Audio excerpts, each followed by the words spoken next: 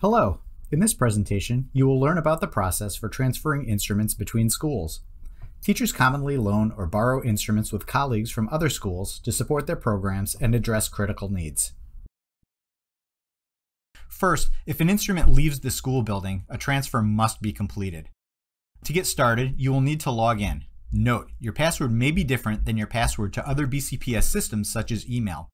Once you correctly enter your information, you will be taken to the main screen. Here is what your main screen will look like. Note that if you are assigned to multiple schools, all of your school's listings will appear here, so you will need to sort out the school with which you are trying to work. To initiate a transfer, click on the green plus sign to the left of your school name. The symbol is circled in red on the graphic above.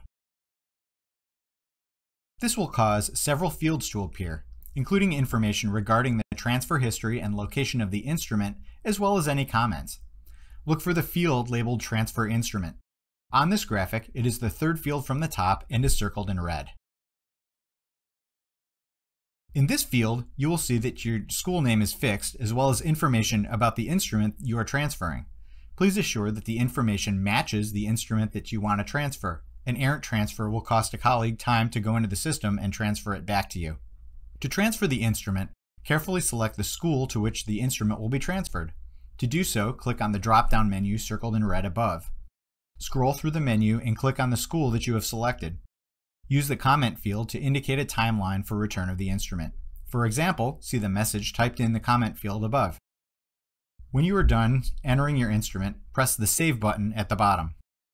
When this function is completed, the instrument will no longer show on your visible inventory, but will instead show on the inventory of the school to which you transferred.